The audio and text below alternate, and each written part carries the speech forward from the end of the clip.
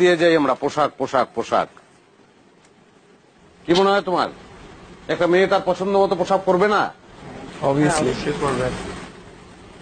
আচ্ছা, পোশাক পরলেই যদি প্রবলেম হয় তাহলেই 7 বছরের মেয়েটির ক্ষেত্রে কি যুক্তি দেব আমরা? যিনি বোরখা পরেছিলেন তার ক্ষেত্রে কি যুক্তি দেব? কোন যুক্তি আছে না।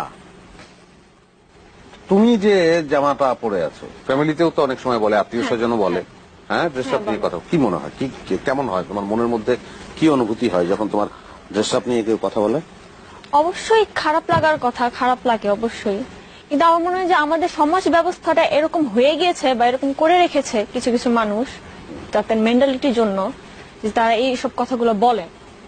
এটা এর চেয়ে বেশি আর আমি কোনো কিছু প্রবলেম দেখছি না। এটা আর কিছু না, সেটাই, এটা একটাই, সেটা হচ্ছে নিজের মনের সঙ্গে সে যুদ্ধ করে পারে না, এবং না পেরে পরাস্ত হয়ে সে তখন তোমার পোশাকের দোষ দেয়। কিন্তু আমার মনে হয় সম্ভব, নিজের সঙ্গে যুদ্ধে জয়ী হওয়া সম্ভব। তোমার নাম কি? ওমর খান।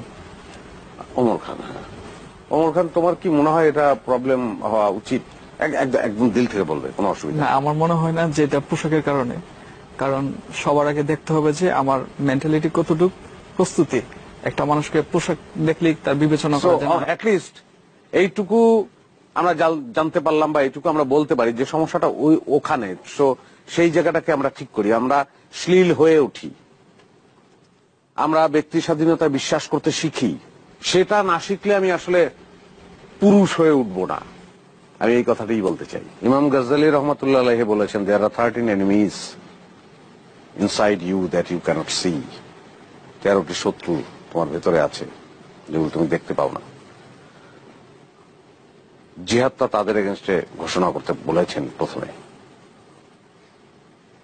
ব্যাপারটা আপনার আমার মনের মধ্যে, ওখানে সাপ, সেই সাপের সঙ্গে কথাবার্তা বলেন না, তাকে থামান না, পোশাকের দোষ দেন।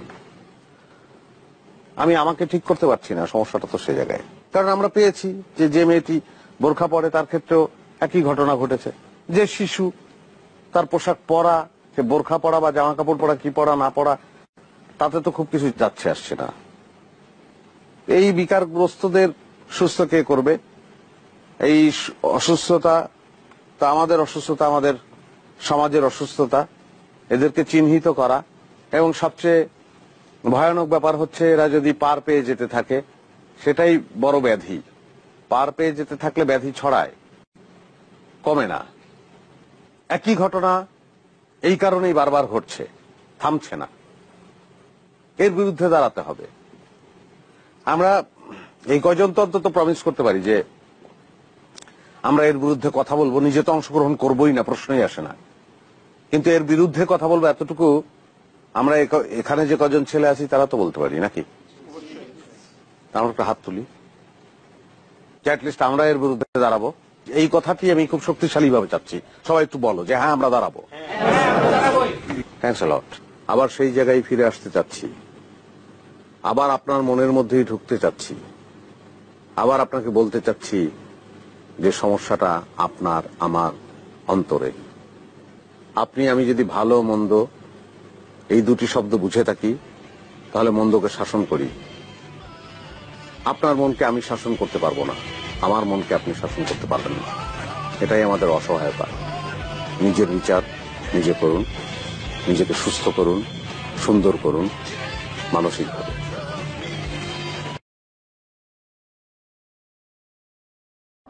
এরপরেও যদি তার কথা বলার প্রয়োজন হয় অন্য পুরুষের সাথে, রিক্সাওয়ালার সাথে, ডাক্তারের সাথে, অফিস আদালতে, তাহলে তখন আল্লাহ তাআলা বলছেন, ওয়াইদা সাআলতুমুহুন্না মাতান ফাসআলুহুন্না মিন ওরাই হিজাব যালিকুম আতহারু লিকুলুবিকুম ওয়া কুলুবিহিন্না। পৃথিবীর মানুষ, তোমরা যদি নারীদের কিছু বলতে চাও, তারা যদি তোমাদের সাথে প্রয়োজনীয় কোনো কথা বলতে চায়, তাহলে অন্তরাল থেকে বলো। হয় দেওয়ালের অন্তরাল, না হয় পোশাকের অন্তরাল। ও পুরোপুরি নগ্ন হয়ে আছে, পরনে কাপড়ই নাই, আরো বলছে যে আমার মন ভালো আছে। কত বড় শয়তানি কথা! বিষ খাচ্ছে আর বলছে আমি নিয়ত করেছি শরবত খাচ্ছি, ওর অন্তর ভালো আছে। বলছে ও বোরকা পরে আর অন্যায় করে, ও কি ভালো? আমি ভালো। আরে বেহায়া, তুই কি করে ভালো? আশ্চর্য! তোমার চোখ দেখলে পাপ হয়, তোমার চোখ দেখলে পাপ হয়, তোমার পা দেখলে পাপ হয়, তোমার শরীর দেখলে পাপ হয়, তোমার লজ্জা হয় না? অশিক্ষিত হয়ে তুমি নিজেকে কি করে ভালো ভালো বলো যে আমি ভালো? তার চেয়ে তোমার বিদ্যা নেই, তোমার বুদ্ধি নেই, তোমার বোধর্ম নেই, তোমার হিতাহিত জ্ঞান নেই, তুমি মানুষ নও, তুমি নিজেকেও শোনো, নিজেকে নগ্ন করে অপরের চেয়ে ভালো বলো কি করে? তোমাকে ভালো হতে হবে পোশাকের মাধ্যমে। এটা আল্লাহর বিধান, এটা আল্লাহ রাসূলের বিধান। তুমি আল্লাহর বিধানকে উপেক্ষা করে তুমি নিজেকে বলো আমি ভালো, এটা অসম্ভব, হতে পারে না। তুমি এই একটা ডেঙে পড়ে আছো জেনার জগতে, আর তুমি নিজেকে ভালো বলো, এটা তুমি কোথায় পেয়েছো? তুমি ধর্মকে মজাক করো।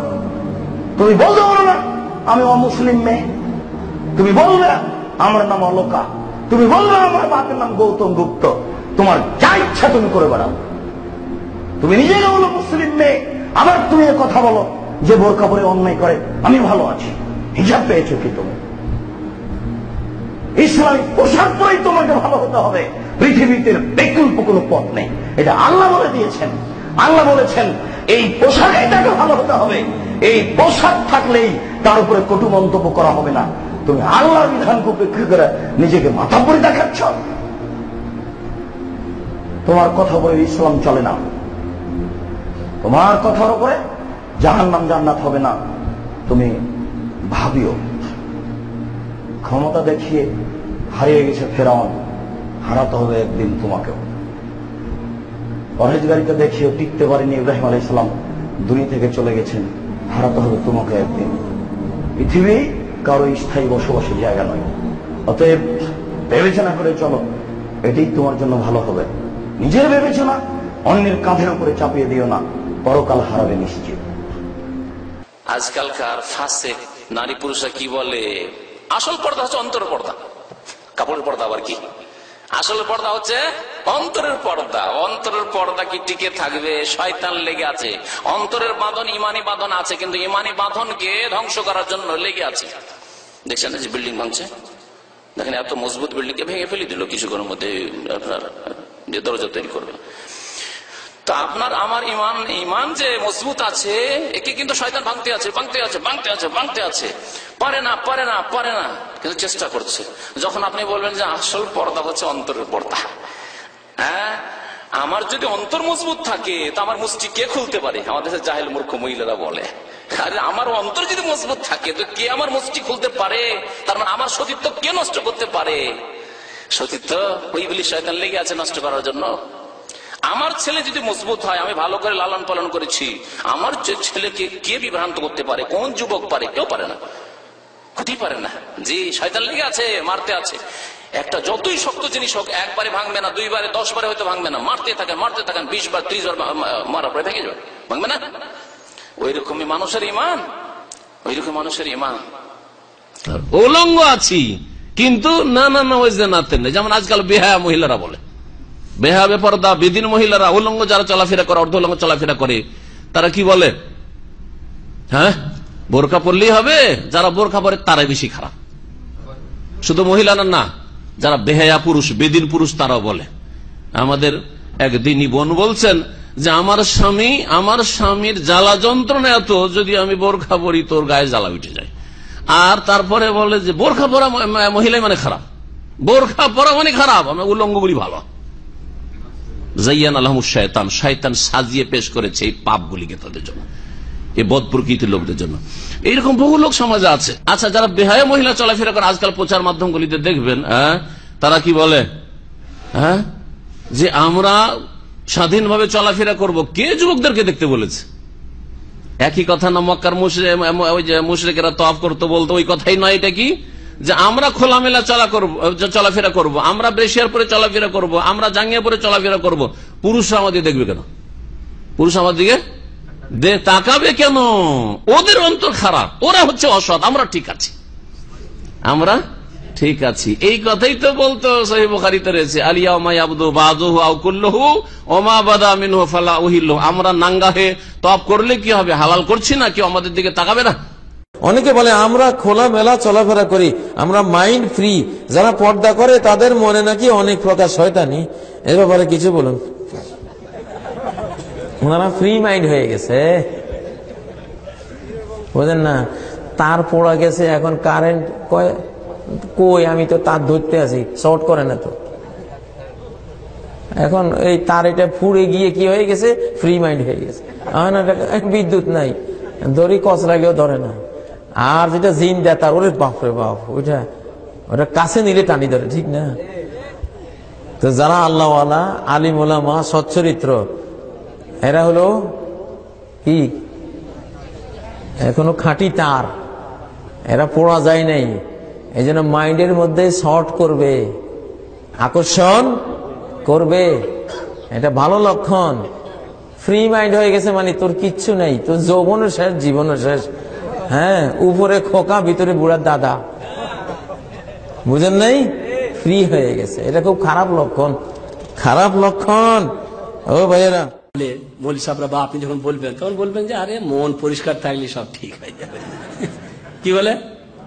মন পরিষ্কার। সুবহানাল্লাহ।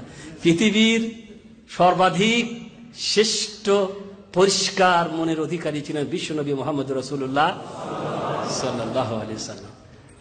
তার মনে কোন রকমের কোন ছিল? এত পরিষ্কার, এত পরিষ্কার নির্মল মনের মানুষ। মুহাম্মদ সাল্লাল্লাহু আলাইহি ওয়াসাল্লাম বলছেন, আনা লা আমুসু আইদিন নিসা, আমি কোন মহিলার হাত স্পর্শ করি না। কেন? মনের মধ্যে এ ছিল নাকি, সন্দেহ ছিল নাকি, কে জানি কোনো কিছু হয়ে যেতে পারে কিনা। সংযমশীলতা তার মতন পৃথিবীতে কেউ আসেনি। নিজের নাফসের উপরে কন্ট্রোল তার মতন কেউ আসেনি, কেউ আসবে না। এত কন্ট্রোল তিনি রাখতেন নিজের উপরে। তারপরে তিনি কি বলছেন যে আমি কোন মহিলার হাত স্পর্শ করি না, আমি কোন মহিলার সাথে মুসাফা। এরা বলছে আমাদের পরিষ্কার মন, পরিষ্কার মন থাকলে কোনো অসুবিধা হয় না, অতএব ঘর ঢুকো আর যাও। ঘর আমাদের যেমন হয় আর কি, যৌথ পরিবারে চাচাতো বোন, খালাতো ভাই, অমুক তমুক আশা জোবা লাগাই আছে। আমাদের অবারিত দ্বার গো, কুত্তাও ঢুকে, মানুষও ঢুকে, বুঝতে পারলে? যে কেউ ঢুকবে, সারা দিয়েও ঢুকবে না কিন্তু, বুঝতে পারলেন? আপনার স্ত্রী বাড়িতে বসে আছে, কিছু কাটাকাটি করছে, কি অবস্থায় আছে। এখন আপনার চাচাতো ভাই কিন্তু হরাম করে ঢুকবে কিন্তু। আর যদি বলেন তা বলবে এরা আবার বেশি বাড়াবাড়ি শুরু করে দিয়েছে, মোতাওয়া হয়ে গেছে নাকি সব, বুঝতে পারলেন? এগুলা বাড়াবাড়ি নয়, এগুলা হেফাজত। এগুলা কি? নিকাত হুজুর। আল্লাহ রাসূল সাল্লাল্লাহু আলাইহি ওয়াসাল্লাম আমাদেরকে সতর্ক করে বলে, ইয়াকুম ওয়াদখুল আলান নিসা, ইয়াকুম ওয়াদখুল আলান নিসা, হঠাৎ করে মহিলাদের কাছে তোমরা প্রবেশ করবে না, খবরদার, খবরদার, সাবধান। আপনি যে আমেরিকা তথাকথিত আধুনিক কালচারের কথা বলছেন, আর্ট কালচারের নামে তারা কি করছে? তারা মহিলাদের অসম্মান করছে। আপনি যে নারী স্বাধীনতার কথা বলছেন, সেটা আসলে স্বাধীনতার নামে শরীরকে শোষণ করছে, সম্মানের অবমাননা করছে, আর আত্মাকে বঞ্চিত করছে। পশ্চিমা সমাজ আসলে মহিলাদের অধিকার দেওয়ার কথা বলে তাদের নামিয়ে দিচ্ছে উপপত্নীর স্তরে, রক্ষিতার স্তরে। তারা সমাজের প্রজাপতি, যারা আর্ট কালচারের পর্দার পেছনে থাকে। আর্ট আর কালচারের নামে ঐশ্বরিয়া রায়, সে আবার কে? মডেলিং, তাই তো? ঠিক না? এখানে আপনাকে সঠিকভাবে চিন্তা করতে হবে। আমরা মাকে বিক্রি করতে চাই না, আমরা বোনকে বিক্রি করতে চাই না। আপনি চাইলে তা করেন। একটা অ্যাডের কথা শুনেছিলাম, আগের লেকচারে আমি বলেছিলাম, BMW। এক লোক বলছিল, খুব বিখ্যাত অ্যাড, BMW নাম শুনেছেন? খুব দামি গাড়ি, মার্সিডিজ বেঞ্চের সঙ্গে কম্পিটিশন করে। সেই অ্যাডে বিকিনি পরা একটা মেয়ে গাড়ির সামনে দাঁড়িয়ে আছে, এখনই চালানো শুরু করুন। মেয়েটাকে না গাড়িটাকে? আপনারা কি করছেন? কমিউনিজমের কথা বলে, মহিলাদের অধিকারের কথা বলে আপনাদের মা বোনকে বিক্রি করছেন, আপনাদের মা বোনকে বিক্রি করছেন। আমরা মুসলিমরা এটা করতে চাই না, আমরা এটা করতে চাই না।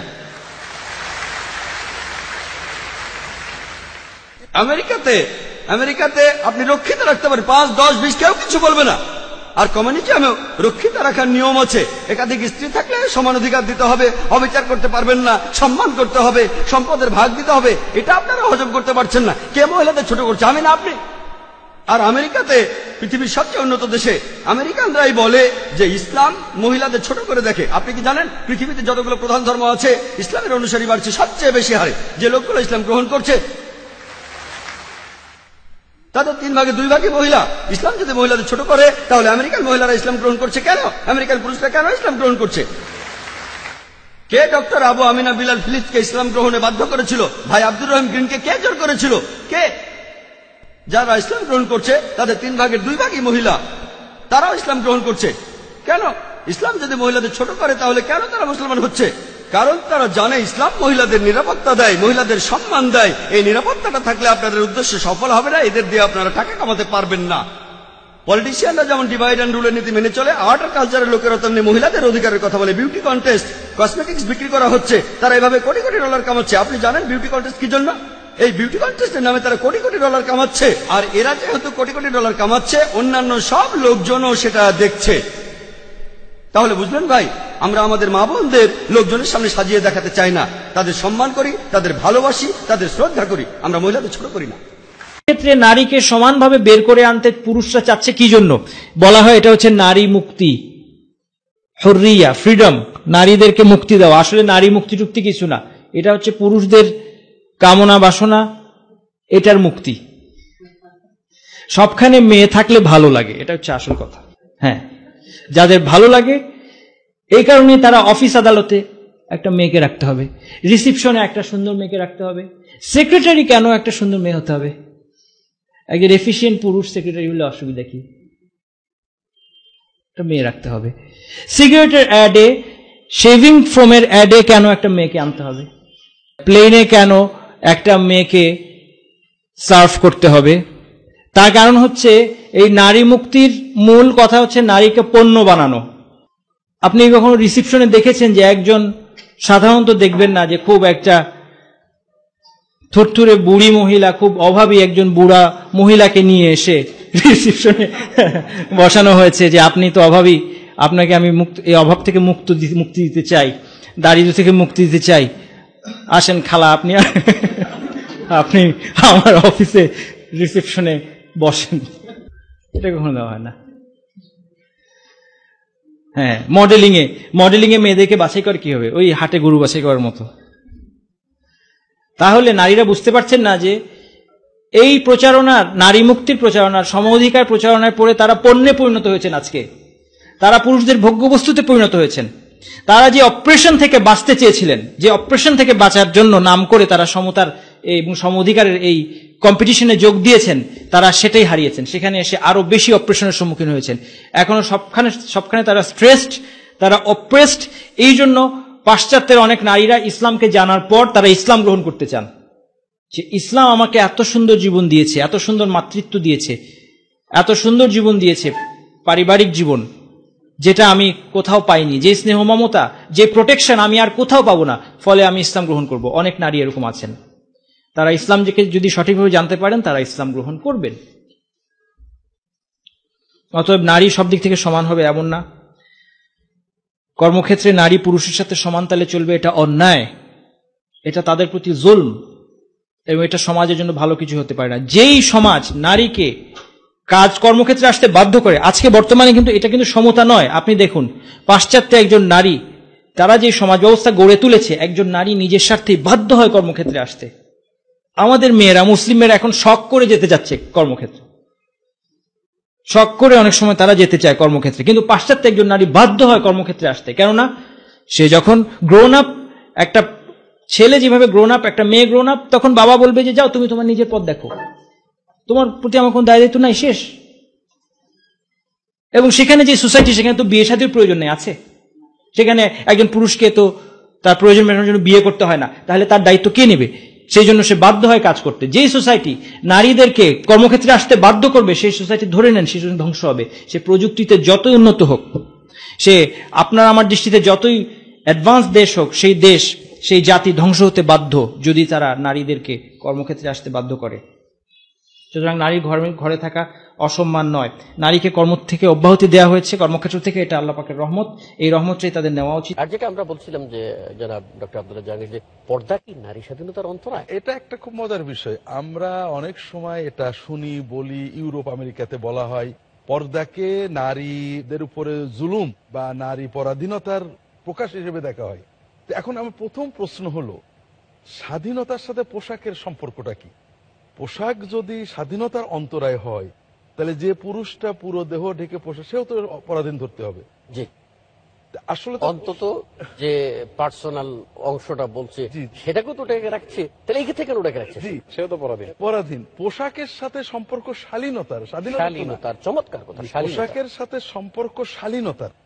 মানুষ প্রথম পোশাক পরেছে শালীনতার মাধ্যম দিয়ে, এবং পশু এবং মানুষের প্রথম পার্থক্য হল লজ্জা। লজ্জা আবরণ করার জন্য আল্লাহ মানুষদেরকে পোশাক দিয়েছেন, এবং পোশাকের মাধ্যমেই মানুষের মনুষ্যত্ব শালীনতা প্রকাশ পায়। কাজেই পোশাক আমাদেরকে শালীন করে, পরাধীন করে না। তো দ্বিতীয় কথা হলো যে পরাধীনতা কখন হয়? যখন কাউকে জোর করে পরানো হয়। কিন্তু আমরা দেখতে পাচ্ছি এটা উল্টো। ইউরোপে, আমেরিকাতে হাজার হাজার, আমরা সবাই জানি যারা সচেতন, যে ইউরোপে আমেরিকায় প্রতি বছর হাজার হাজার অমুসলিম মুসলমান হন। এদের ভিতর থেকে নারীদের সংখ্যা ব্যাপক, এটা সব গবেষক জানেন। তাহলে এখানে একজন নারীর প্রশ্ন হলো যে ইসলামের পর্দা যদি পরাধীনতাই হতো, তাহলে কেন ইচ্ছায় আমরা তথাকথিত স্বাধীনতা, তথাকথিত লিবার্টি, এটাকে পায়ে ঠেলে দিয়ে কেন পরাধীনতায় আসছি? এটা আসলে পরাধীনতা নয়, এটা আমাদের সম্ভ্রম রক্ষা, সুরক্ষা, প্রোটেকশন। আমরা এটার ভিতরে যে সুরক্ষা পাচ্ছি, এটার মাধ্যমে আমরা মানুষের বদনজর থেকে সুরক্ষা পাচ্ছি। আমরা রাস্তায় হাঁটছি, মানুষ আমাদের দিকে তাকিয়ে আছে খারাপ দৃষ্টিতে, এটা একটা মেয়ের জন্য ভাবতেও ঘৃণা লাগে যে লোকটা আমাকে চোখ দিয়ে মানে লেহন করছে, ব্যক্তিত্বের খেলাফ, এটা আমার ব্যক্তিত্বের খেলাফ। দ্বিতীয়ত, আমরা সকল রকমের নির্যাতন বা উত্ত্যক্ত করা থেকে আমরা নিজেদেরকে রক্ষা করতে পারছি। তৃতীয়ত, আমরা আরেকটা প্রোটেকশন পাচ্ছি। এ ব্যাপারে আমার মনে হয় কোরআনের একটা আয়াত এখানে আমরা প্রসঙ্গত উল্লেখ করতে পারি। আল্লাহ তাআলা কোরআন কারীমে বলেছেন, ইয়া বনি আদম قد أنزلنا عليكم لباسا يواري سوآتكم وريشا ولباس التقوى ذلك خير। আল্লাহ তাআলা বলছেন পোশাকের গুরুত্বটা কতখানি। আল্লাহ বলছেন, হে আদম সন্তানগণ, তোমাদের জন্য পোশাক নাজিল করে, পোশাক প্রোভাইড করছে, আল্লাহর দেওয়া জিনিস। পোশাকের দুটো জিনিস, ইওয়ারি সওয়াতিকুম, তোমাদের লজ্জাকে, তোমাদের ব্যক্তিগত দেহটাকে আবরণ করবে, এবং রিশান, এবং সৌন্দর্য। পোশাকের উদ্দেশ্য দুটো, একটা হলো আমাদের লজ্জাকে আবরণ করা, আমাদের দেহটাকে আবৃত করা, আর একটা হলো সৌন্দর্য। ওয়ালিবাসুত তাকওয়া যালিকা খায়র। আর সবচেয়ে শ্রেষ্ঠ লেবাস হলো যা তাকওয়া। তাকওয়া মানে আমার অন্তরে আল্লাহর ভয় আসে, আমি মানুষের বদনজর থেকে রক্ষা পাই, আমি পাপ থেকে রক্ষা পাই। যে পোশাক পরলে আমাকে সম্ভ্রান্ত মেয়ে বলে বোঝা যায়, আমাকে বাজে মেয়ে বলে মনে হয় না। যখন একটা মেয়ে পোশাক পরেন, এখানে স্বাধীনতা নয়, তার সম্ভ্রম রক্ষা, এর মাধ্যমে আরেকটা জিনিস লাভ করেন। সেটা হলো একটা মেয়ে যখন শালীন পোশাক পরেন, স্বভাবতই তিনি শালীন আচরণ করতে বাধ্য হন। তার পোশাক তাকে মানে ডেকে নিয়ে যায়। তাহলে একটা শালীন পোশাক কিভাবে পরাধীনতা হতে পারে? এটা আমরা বলতে পারি পোশাক শালীনতার মাপকাঠি, এটা স্বাধীনতা পরাধীনতার মাপকাঠি নয়। আমরা দেখি যে সমাজে, আমাদের দেশে নারী স্বাধীনতার কথা বলা হয়, নারীদের স্বাধীনতার মাপকাঠি কি? খোলা হওয়া। আর পুরুষরা তাহলে পুরো ঢেকছে, তাহলে কি তারা পরাধীন? একটা পুরুষ তার পুরো দেহ ঢেকে রেখেছেন, প্রচন্ড গরমও, মাথায় হ্যাটশো প্যান্ট একটা কমপ্লিট পরে আছেন, তিনি পরাধীন হলেন না। আর জিনিস দুজনের বেলায় দুই রকম কেন হলো? আসলে বিষয়টা হয়েছে যে আমরা একটা ভুল শয়তানি ওয়াসওয়াসার ভিতরে রয়েছি, যেটা আল্লাহ কোরআনে আমাদেরকে বলেওছেন। একটু যোগ করি স্যারের সাথে, স্বাধীনতার সাথে পর্দার বিষয়ে যারা গুলিয়ে ফেলেন, এদের জন্য আমি 3টি পয়েন্ট উল্লেখ করে বলতে চাই। 1 নম্বর পয়েন্ট হলো, স্বাধীনতা মেয়েদের পোশাকের ক্ষেত্রে আসলে কি পর্দাকে অবলম্বন করলে স্বাধীনতা বিঘ্ন হয়? আমরা স্বাধীনতা বলতে কি বুঝি? স্বাধীনতা বলতে যদি আমি বুঝি যে কোনো নিয়ম এবং শৃঙ্খলা আমি মানব না, এই যদি স্বাধীনতা হয়, তাহলে তো আমি যে দেশের নাগরিক হিসাবে নাগরিকত্ব নিয়েছি, ওই দেশে কোনো নিয়ম শৃঙ্খলা না মানাই স্বাধীনতা। আমি যখন একটি দেশের নাগরিকত্ব নিয়েছি, তার মানে কি ওই দেশে আমার সুবিধার জন্য যে সমস্ত নিয়ম কানুন তৈরি করা হবে আমার সুবিধার্থে, সেগুলোকে আমি ফলো করব। এখন ওটা ফলো করার জন্য কোন রাষ্ট্র যদি বাধ্য করে, আমরা কি বলবো যে রাষ্ট্র ব্যক্তি স্বাধীনতা ক্ষুণ্ণ করছে? তাহলে নারী কেন, বা নারীর বেলায় কেন আমরা এই কথাটা বলতে চাই? এই কথা তো একটু যোগ করা যায় যে প্রকৃতিবাদী যারা, তারা যদি বলেন যে প্রকৃতির বিধান যখন তাকে ডাক দেয়, তখন তিনি কেন সাড়া দেন? তিনি তো বলতে পারতেন না, আমি স্বাধীন, প্রকৃতির কোন আইন আমি মানবো না। সবচেয়ে বড় এখানে প্রত্যেকটা স্বাধীনতার একটা সীমাবদ্ধতা। এই কথাটা আমি বলতে চাচ্ছি স্যার, যে স্বাধীনতা তো আছেই। আল্লাহ তাআলা তো বলেন নাই যে শুধুমাত্র মেক্সি পড়তে হবে, আর কিছু পড়া যাবে না। আমার তো লেবাসের চয়েসের ক্ষেত্রে বহু রকম স্বাধীনতা আল্লাহ দিয়ে রেখেছেন, একটা শুধুমাত্র নিয়ন্ত্রণ আল্লাহ তাআলা দিয়েছেন। আরে নিয়ন্ত্রণ ছাড়া পৃথিবীতে কোনো স্বাধীনতা নেই। পৃথিবীর সমস্ত স্বাধীনতাই, যত কথাই বলি আমরা, তার একটা নিয়ন্ত্রণ আছে। এক। দ্বিতীয়ত কথা হলো, যারা নারীকে স্বাধীন করার কথা বলেন, অত্যন্ত মজার বিষয় হলো, যেটা স্যার বললেন একটু আগে, নারীর স্বাধীনতা মানে হলো বিবস্ত্র হয়ে যাওয়া বা বস্ত্র সংক্ষিপ্ত করা। তিনি নারীকে স্বাধীন করার জন্য বস্ত্র সংক্ষিপ্ত করছেন, অথচ তিনি কিন্তু ফুল প্যান্ট পরে, ফুল শার্ট পরে দাঁড়িয়ে আছেন, অথবা পাঞ্জাবি পরে দাঁড়িয়ে আছেন। তাহলে আমি পুরুষ হয়ে আমি পুরা দেহে থেকে নারীকে শীতের কষ্ট, তারপরে গরমের কষ্টে পতিত করে তাকে স্বাধীন করছি। তাকে কি আসলে স্বাধীন করছি, না তাকে বস্ত্রহীন করছি? আমি 3 নম্বর কথা হলো বস্ত্রহীন করছি। তৃতীয়ত কথা হলো, একজন ইমানদার নারী এবং পুরুষ, বিশেষ করে আমার দর্শকদেরকে লক্ষ্য করে বলবো, দর্শক বাবনদেরকে, যে আল্লাহ পাক সুবহানাহু ওয়া তাআলা আমাদেরকে তার বান্দা হিসাবে সৃষ্টি করেছেন। আমরা আল্লাহর গোলামি স্বীকার করেছি, আল্লাহর প্রতি ঈমান এনেছি। এই ঈমানের দাবি হলো আল্লাহ তাআলার হুকুমকে ফলো করা। সেক্ষেত্রে যদি আমার উপর কিছু নিয়ন্ত্রণ এসে যায়, এটা মানাই হলো মুমিনের কর্তব্য। রাসূল আকরাম সাল্লাল্লাহু আলাইহি ওয়াসাল্লাম স্পষ্ট বলেছেন যে আদ-দুনিয়া সিজনুল মুমিন ওয়া জান্নাতুল কাফির। অতএব দুনিয়া তো ঈমানদারের জন্য একেবারে সব দিক থেকে আমার মন মতো যা ইচ্ছা তা করতে পারবো, আবার এটা তো হতে পারে না। আরেকটা বিষয় আছে এখানে, আমরা যে নারী স্বাধীনতার নামে পোশাক খোলার কথা বলছি, আমি একটা জিনিস লক্ষ্য করি, আমরা যখন প্রাচীন ইতিহাস পড়ি, কৃতদাসীদেরকে দিয়ে যে কাজগুলো করানো হতো, প্রাচীন ইতিহাস যারা পড়ে আশা করি সবাই জানেন, প্রাচীন যুগে, মধ্যযুগে রাজা বাদশারা কৃতদাসীদেরকে দিয়ে যে কাজগুলো করাতো, নারী স্বাধীনতার নামে এখন স্বাধীন নারীদেরকে আমরা সেই কাজ, নারীদের কাজগুলো করা, কৃতদাসীদের কাজ করাচ্ছে। আসলে মূলত তাদের স্বাধীনতা নাই, তাদেরকে আমাদের প্রবৃত্তির পরাধীন করে দাসীর মতো ব্যবহার করছি। এটা দুঃখজনক। এটাই হচ্ছে আপনার এটা নব্য জাহেলিয়াত। আন্তর্জাতিক বিশ্বে আমরা দেখছি নারী স্বাধীনতা নামে, নারীর অধিকারের স্লোগানে বহু কিছু বলার চেষ্টা করছে বহুজন, কিন্তু আসলেই কি তথাকথিত সেই নারীর অধিকার নামে যা নারীদেরকে দেওয়া হচ্ছে, নারীর স্বাধীনতা নামে নারীদেরকে যে পথে নেওয়া হচ্ছে, সত্যিই কি সেটা নারীদের স্বাধীনতা? সত্যিই কি সেক্ষেত্রে তারা নারীরা স্বাধীনতা বা তাদের অধিকার পাচ্ছে? আমরা বলতে পারি বাস্তব বিষয়টিকে চিন্তা করলে তা কখনোই নয়, পায়নি। কারণ বর্তমান বিশ্বে যে দেশগুলি নারীদের অধিকার, স্বাধীনতা নিশ্চিত করেছে বলে দাবি করে, সেই দেশগুলির যদি খোঁজ খবর আমরা নেই, তাহলে দেখা যায় সে দেশগুলিতেই নারীরা সবচেয়ে বেশি নির্যাতনের শিকার হচ্ছে। আজকে সেই আমেরিকা, যে আমেরিকার তথ্য নিলে পাওয়া যায়, সেখানে নারীরা সবচেয়ে বেশি ধর্ষণের শিকার হচ্ছে। এটি বিজ্ঞজনদের, গবেষকদের প্রতিবেদন এমনই আমাদেরকে সংবাদ দিচ্ছে। তাহলে যে আমেরিকা দাবি করে নারীদের সবচেয়ে বেশি অধিকার দিয়েছে, নারীদেরকে সবচেয়ে বেশি স্বাধীনতা দিয়েছে, সেই ভূমিতে যদি নারীরাই সবচেয়ে বেশি ধর্ষণের শিকার হয়ে থাকে, তাহলে আমরা এক বাক্যে বিশ্বাস করতে পারি এটাই, যে তথাকথিত সেই পাশ্চাত্যের নারী স্বাধীনতা ও নারীর অধিকার মানেই হল নারীদেরকে নির্যাতনের শিকার করা, নারীদেরকে সেই পর্যায়ে পৌঁছে দেওয়াটাই হচ্ছে তাদের কাছে নারীর অধিকার। ইসলাম নারীদের জন্য এমন একটি নিরাপদ আয়োজন ও ব্যবস্থা দিয়েছে, সেটি হচ্ছে পর্দার ব্যবস্থা। আজকে আমাদের সমাজেও দেখুন, নারীদেরকে নিয়ে তাদের ইভটিজিং, তাদেরকে কেন্দ্র করে যে ইভটিজিং হয়, সেটি প্রতিরোধের জন্য প্রশাসনিকভাবে বহু ব্যবস্থা নেওয়া হচ্ছে, কিন্তু দিনের পর দিন যেন আমরা সে বিষয়টাকে আরো বেশি পাচ্ছি। কারণটা কি? কারণ হলো, কোন মানুষের অসুখ যদি হয়, রোগ যদি হয় জ্বর, আর তাকে যদি ডায়রিয়ার ঔষধ দেওয়া হয়, তাহলে তো কোনোদিন তার জ্বর সারার আশা করা যায় না, বরং রোগ আরো তার অন্য দিক থেকে বেড়ে যাবে। তো অবস্থাটা হয়ে গেছে তাই।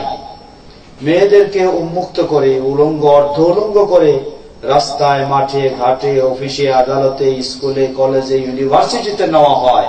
সেই পরিবেশ উন্মুক্ত করে দেওয়া হচ্ছে। হেজাব কোন কোন জায়গায় নিষিদ্ধ করে দেওয়া হচ্ছে। তাদের শালীনতা মার্জিত পোশাককে নিষিদ্ধ করা হচ্ছে। এইভাবে যদি নারীদেরকে নেওয়া হয়, উপস্থাপন করা হয়, তাদের অবস্থান, তাদের পরিবেশ তৈরি করে দেওয়া হয়, আর বলা হয় যে ইফটিজিং বন্ধ করো, ইফটিজিং বন্ধ করো, তা কোনোদিন কিয়ামত পর্যন্ত বন্ধ হবে না, বরং আরো বাড়বে। একদিকে বাধা দিবে, আরেক দিক বাড়বে। আমরা অবশ্যই ইসলামের আলোকে সেক্ষেত্রে আমরাও জোরালো দাবি করি যে নারীদেরকে কেন্দ্র করে যে ইফটিজিং এবং তাদের যে নির্যাতন, সেগুলি অবশ্যই বন্ধ করতে হবে। কিন্তু বন্ধ করার যে সঠিক পদ্ধতি, সে পদ্ধতিতে আমাদেরকে ফিরে আসতে হবে। এই ইফটিজিং আজকে শুধু নতুন নয়, 1400 বছর আগে নবী মুহাম্মদ সাল্লাল্লাহু আলাইহি ওয়াসাল্লামের যুগেও সেই সময়ও এই ইফটিজিং দেখা দিয়েছিল। কিন্তু রাসূল সাল্লাল্লাহু আলাইহি ওয়াসাল্লাম এমন একটি ব্যবস্থা গ্রহণ করলেন, যে ব্যবস্থা গ্রহণ করার কারণে চিরতরে সমাজ থেকে ইফটিজিং দূর হয়ে গেছে। তিনি নারীদের জন্য নির্দেশ দিলেন যে তারা প্রয়োজনে ঘর থেকে বাইরে যখনই বের হবে, তখনই নিজেদেরকে খুব সুন্দরভাবে আবৃত করে বের হবে, যার ফলে কেউ কাউকে চিনতেও পারবে না, কেউ কাউকে আক্রমণ করা, সে সমস্ত খারাপ উদ্দেশ্যে আক্রমণ করার কোনো চিন্তাও করবে না। আর এখন আমাদের বাড়ি থেকে বের হওয়ার সময় নিজের ঘরের ভিতরে থাকতে যতটুকু তার সৌন্দর্য প্রকাশ কম করে, বাড়ি থেকে ঘর থেকে বের হলে তার সৌন্দর্যটাকে আরো বেশি প্রকাশ করার অবস্থানে যায় আমাদের নারীরা বা মেয়েরা। তাহলে তো সেই ক্ষেত্রে আক্রমণের শিকার হবেই, এটাই স্বাভাবিক। সুতরাং এই ইফটিজিং বা এই সব কিছু প্রতিরোধের ব্যবস্থা ইসলাম একটি দিয়েছে, সেটি হচ্ছে নারীদের হেজাব।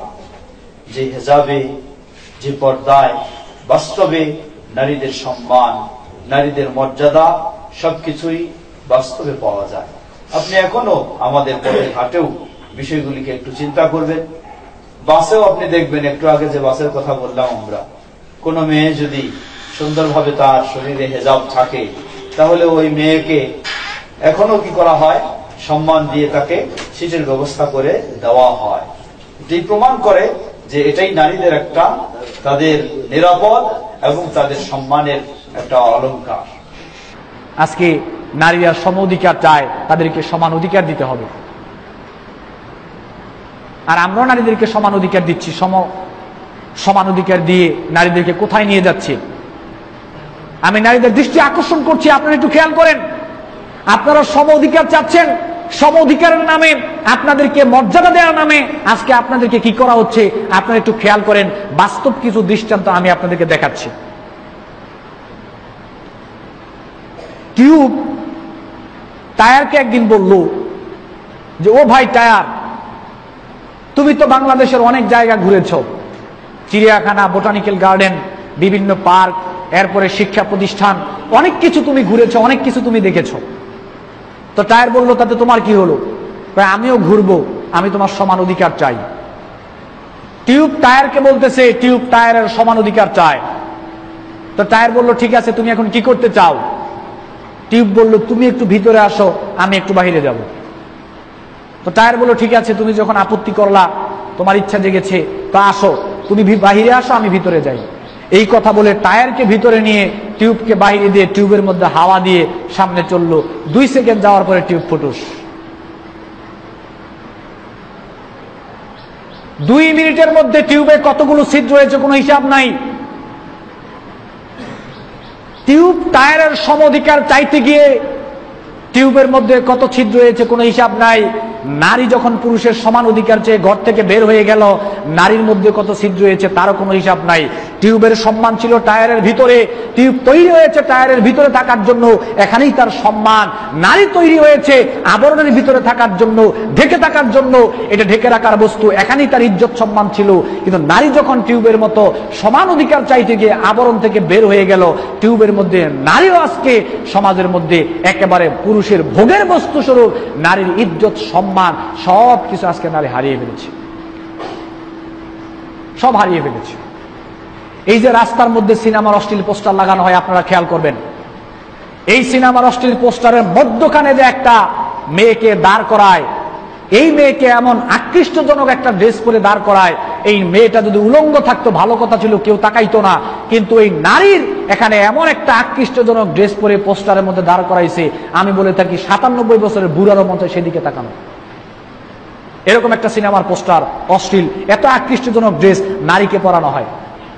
তো নারী মনে করেছে নারীকে সম্মান দিচ্ছে। নারীকে সম্মান দিচ্ছে কিভাবে খেয়াল করেন, বাজারে যখন আপনি যাবেন দেখবেন এখন টেলিভিশনের মধ্যে অ্যাডভার্টাইজ দেওয়া হচ্ছে, সেখানে যদি আপনার ঘড়ি অ্যাডভার্টাইজ দেয় তাও নারীকে ব্যবহার করে, ফ্যানের অ্যাডভার্টাইজ দিতে গেলে নারীকে ব্যবহার করে, গ্লাস, প্লেট, চামচ, তারপরে আরো যাবতীয় যা রয়েছে, পুরুষের প্যান্ট, গেঞ্জি, তারপরে জুতা, যা কিছু রয়েছে দেখবেন আপনার অ্যাডভার্টাইজ দিতে গেলে ব্যবহার করে নারী। কেন নারীকে ব্যবহার করলো? কেন, কি দরকার ছিল নারীকে ব্যবহার করার?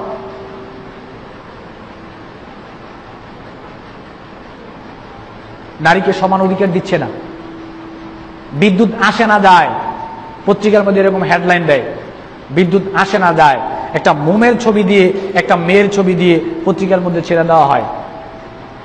ওই যে পত্রিকার যে ছবিটা বিদ্যুৎ আসে না যায়, আমি দেখি নাই কোনোদিন কালমের ছবি সেখানে দিতে। কেন? কালমের ছবি দিলে এটা কেউ পড়বে না। আর যে পত্রিকায় ছাপায় তার নিজের মা বোনের ছবিও কখনো সে দেয় না। নারীকে সম্মান দিচ্ছে কিভাবে খেয়াল করেন। আপনি সম অধিকার চাচ্ছেন, ভালো কথা, সমান অধিকার চাইতে গিয়ে আপনার অবস্থা কি হয়েছে খেয়াল করেন। আল মারাতু আওরাতুন ফাইজা খারাজাত ইস্তাশরাফা আশ-শাইতান, তিরমিজি শরীফে এসেছে রাসূল সাল্লাল্লাহু আলাইহি ওয়াসাল্লাম বলেছেন, নারী হচ্ছে আবরণে থাকার বস্তু, নারী হচ্ছে ঢেকে থাকার বস্তু। এই নারী যখন আবরণ থেকে বের হয়ে যায় তখন নারীকে শয়তান পুরুষের চোখে আকৃষ্ট করে তুলে ধরে। আইজুমা ইমরাতিন ইস্তাতারাত ফামাররাত আলা কাওমিন লিয়াজিদু মিন রিহা ফাহিয়া জানিয়াতুন, রাসূল সাল্লাল্লাহু আলাইহি ওয়াসাল্লাম বলেছেন, যেই নারী সুগন্ধি ব্যবহার করে রাস্তায় বের হয়, ওই নারী থেকে যদি সুঘ্রাণ কোনো পুরুষ পায় সঙ্গে সঙ্গে নারীর নামটা জেনাকারিনীর খাতায় লিখে রাখা হয়। সমান অধিকার দেওয়ার নামে নারীকে, আজকে সমান অধিকার দেওয়ার নামে নারীকে কতটুকু নিম্ন পর্যায়ে নিয়ে যাওয়া হয়েছে আরেকটু খেয়াল করেন। সম্মানিত উপস্থিতি, নারী বাড়িতে থাকবে কোথায় ঠিক, বাইরে যাবে কেন? জরুরি কারণে যেতে পারে। মহান আল্লাহ বলেন, ইয়া আইয়ুহান নবী কুল লিআজওয়াজিকা ওয়া বানাতিকা ওয়া নিসাইল মুমিনিনা ইউদনিনা আলাইহিন্না মিন জালাবিবিহিন্না। মুহাম্মদ সাল্লাল্লাহু আলাইহি সাল্লাম, আপনি আপনাদের স্ত্রী, আপনার স্ত্রী, আপনার মেয়ে, জনগণের স্ত্রীকে বলে দেন, তারা যখন বাড়ি থেকে বের হবে তখন ইসলামী পোশাক পরে চাদর গায়ে দিয়ে মুখের উপরে চাদর ঝুলিয়ে বাড়ি থেকে বের হবে। ফালা ইউরাফনা, তাদেরকে সহজে চিনা যাবে না। যখন চিনা যাবে না তখন তাকে কেউ কষ্ট দিতে পারবে না। ইফরিজিং তো বহু দূরের কথা। ফালা ইউজাই না, যেহেতু চিনা যাবে না, যেহেতু চিনা যাবে যে পর্দাশীলা মহিলা বোরখা পরে আছে, তখন তাকে দুর্বল কিছু বলার সুযোগ নেবে না। যেহেতু চিনতে পারবে যে পর্দাশীলা মহিলা, তখন তার উপরে কটু মন্তব্য করার সুযোগ নেবে না, ইফটিজিং করবে না। ইফটিজিং এর পরিভাষা আল্লাহ তাআলা 1450 বছর পূর্বে জাতির সামনে পেশ করেছেন কোরআন মাজিদে। ফলাই যায় না, তাকে কষ্ট দেওয়া হবে না, তার উপরে দুর্বল মন্তব্য করা হবে না, বলবে না যে মাল চলে গেল, এ কথা বলবে না। কাজেই এই নোংরা বোরকা চলবে না, যে বোরকাতে তার শরীর অঙ্গ প্রত্যঙ্গ দেখা যায়। এই বোরকা চলবে না যে বোরকা ঢং করে আছে। একে তাহলে আরো উল্টা ভাষা বলবে যে ডবল মাল, একে ঘৃণা করবে, ওকে জগতে নিন্দা করবে। জানোস, শোনেন, আল্লাহর একটা বিধান আছে, আল্লাহর বিধানকে মূল্যায়ন করলে আর কোনো সমস্যা হবে না। এটাই হলো মর্যাদা। মহান আল্লাহ বলেন, ওয়াইজা সালতুমুহুন্না মাতান ফাসআলুহুন্না মিন ওরাই হিজাব যালিকুম আতহারু লিকুলুবিকুম ওয়া কুলুবিহিন্না। পৃথিবীর মানুষ, তোমরা যদি নারীদের কাছে কিছু নিতে চাও, এ দেখেন নারীদের কাছে কিছু নেওয়া যাবে। তোমরা যদি নারীদের কিছু বলতে চাও, এ দেখেন নারীদের কিছু কিছু বলা যাবে, সে যেই হোক। তাহলে তোমরা অন্তরাল থেকে বলো, আট থেকে বলো, কি বলতে যাচ্ছ? পৃথিবীর যে কোনো মহিলার সাথে কথা বলা যায়, পৃথিবীর যে কোনো মহিলাকে কিছু জিজ্ঞাসা করা যায়, তখন যখন তার শরীরে ইসলামী পোশাক রয়েছে, যখন আপনার মাঝে আর তার মাঝে অন্তরাল রয়েছে, তাহলে কি হবে? এটা হবে তোমার অন্তরকে পবিত্রতার কারণ। তুমি তো তাকে দেখতে পাচ্ছ না, তুমি তো মন্তব্য করতে পারবে না। তুমি জানো না পরিকল্পনা করে ইহুদি টাকা দেয় খ্রিস্টান, মাঠ করবে মুসলমান। মোবাইলে মহিলা কণ্ঠ হবে কেন? এটা ইহুদির পরিকল্পনা, টাকা দিয়েছে খ্রিস্টান। বুঝতে পারছো না তুমি? দাঁতের পাউডার বিক্রি করতে হবে, সোনো পাউডার তুমি টিভিতে চালু করলে দেখছো পতিতালয়ের মেয়ে সোনো পাউডার বিক্রি করছে। কেন? পুরুষ দিয়ে বিক্রি করা যায় না। এটা ইহুদিদের পরিকল্পনা, টাকা দিয়েছে খ্রিস্টান, মাঠ করবে মুসলমান। তুমি দেখতে পাও না গার্মেন্টস, ঠ্যাঙ্গামার আসাদ রাখ সব নারী দিয়ে চলে। তুমি দেখতে পাও না যে অফিসেই পুরুষ সে অফিসেই নারী, যে অফিসে পুরুষ সে অফিসেই নারী। কেন? তুমি এটা জানো না? ওরা জীবন বাজি রেখে তোমার পিছনে লেগেছে। মোহাম্মদ সত্য নবী, এ কথা অন্তর থেকে জানি, মুখে বলেছি ভুয়া নবী তার উম্মত জান্নাতে চলে যাবে আর আমরা জাহান্নামে যাব। জাহান্নামে তাদের নিয়েই যাব যে কোনো মূল্যে, টাকা দিয়ে আর নারী দিয়ে তোমার ইমান আমান ধ্বংস করে তোমাকে জাহান্নামে আগে দিবে, তারপরে যাবে। জীবন বাজি রেখে মাঠে নেমেছে ইহুদি খ্রিস্টান। তুমি বুঝছো না কেন? এত এনজিও, এত ইন্স্যুরেন্স কেন? এগুলো সব তাদের পরিকল্পনা। টাকা দেয় খ্রিস্টান, মাঠ করবে মুসলমান।